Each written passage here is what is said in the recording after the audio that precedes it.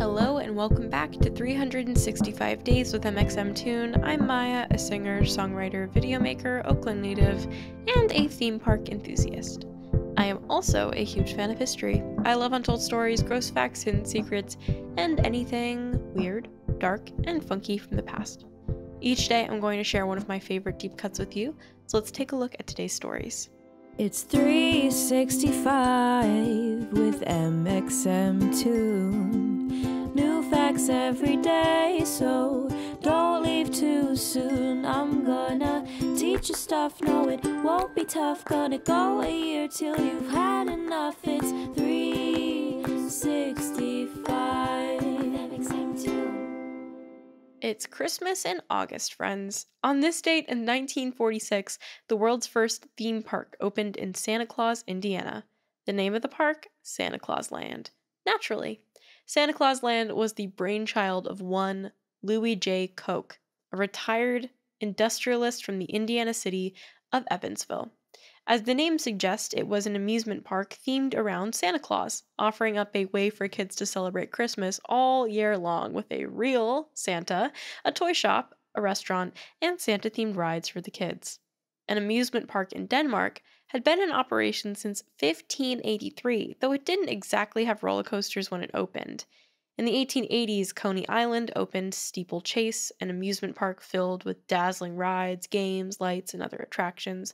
But Santa Claus Land was the first amusement park to base all its rides and other attractions around a common theme, hence the theme park. Just 9 years later, another man with a vision of delighting children with themed rides and attractions opened his own theme park on a massive strip of land in Anaheim, California. That man was Walt Disney, and that theme park was Disneyland. Disneyland was a massive hit. Have you heard? And it sparked a major expansion of theme parks across the globe. The rest is history. Even Santa Claus Land itself expanded and is now Holiday World and Splash and Safari. But let's back up. The hamlet of Santa Claus, Indiana, was founded in 1854 and known as Santa Fe until 1856, when the townspeople attempted to register its name with the post office department. That name was not accepted by the post office for some reason, and though it's not entirely clear how the townspeople settled on Santa Claus or why the post office accepted that name, they did, and that's what happened. Weirdly, Santa Claus didn't capitalize on its name too much, but that all changed when Louis Koch decided he had a plan. His family were developers in the area, and he himself was a man who loved Christmas, or so the legend goes. He and his wife, Clarice, had 9 children, which is a lot of time spent pretending to believe in Santa. Koch reportedly thought it was a shame that the hamlet of Santa Claus had all the potential to utilize that Santa energy, but just didn't. He thought it would be disappointing to children to visit a place called Santa Claus and not get to meet Santa. Can you imagine? And so, Santa Claus Land was born. Koch came up with the idea for the park in 1941 and shortly after purchased 260 acres of land to build it, but plans for construction got pushed back a few years due to World War II. The Koch family-run park officially opened in 1946. It wasn't quite on the level of today's theme parks, but it sounds like it was kind of sweet. The park's buildings and entrance were constructed to look like North Pole-esque gingerbread houses. The first ride built was Santa Claus's Land Railroad, a child-sized train modeled after a Baltimore and Ohio locomotive. There was a House of Dolls, which was home to 2,000 dolls, and later the Kochs added an animal paddock, reindeer-themed rides, ski shows, and a Hall of Famous Americans, for some reason. Admission was free until 1955. Santa Claus Land was a popular attraction in the area, but by the 1950s, it was by no means the only amusement park in town. In 1955, Disneyland opened, its opening day a hit so massive that ABC broadcast the entire event live. In the first 10 weeks it was open, Disneyland had 1 million visitors. Not such a huge number by today's standards, and incessant lines, of course, but in 1955, that was a huge deal. Disneyland was such a smash hit that in 1971, after Walt himself had already died, the Walt Disney World Company opened the much bigger Disney World in Orlando, Florida, comprising 43 square miles of land compared to Disneyland's 500 acres. That's more than 50 Disney Worlds inside of one Disneyland. Soon, Disney parks expanded across the globe. Euro Disney in Paris opened in 1992, and there are parks in Tokyo, Shanghai, and Hong Kong now too. In the States, both Disneyland and Disney World have expanded considerably since they first opened. Disneyland has 2 parks, and Disney World has 4 amusement parks and 2 water parks included in its resort. Here are some fun facts about Disney World. Walt Disney bought the land Disney World is on for only $5 million, and it has a secret underground trash system. The Epcot Gardens grows over 30 tons of fruit and vegetables that the restaurants serve to visitors. Epcot's Mission Space attraction uses more computer power than an actual NASA space shuttle. Can you believe that? Legend has it too that one of the ghosts at the Haunted Mansion is missing and haunting the park. But Disney is not the only theme park in town. In 1961, the first Six Flags opened in Arlington, Texas. Now, Six Flags is known for its terrifying roller coasters.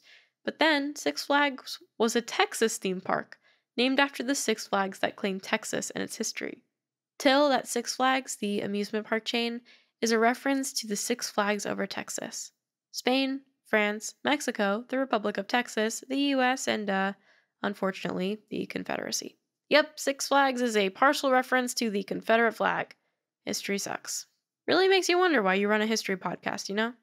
Now there are tons of theme parks. Universal Studios, the religiously themed Holy Land Experience, the Dolly Parton themed Dollywood, even a place called Diggerland, which is a truck theme park. Santa Claus Land is now Holiday World, and is a little bit different than its original park.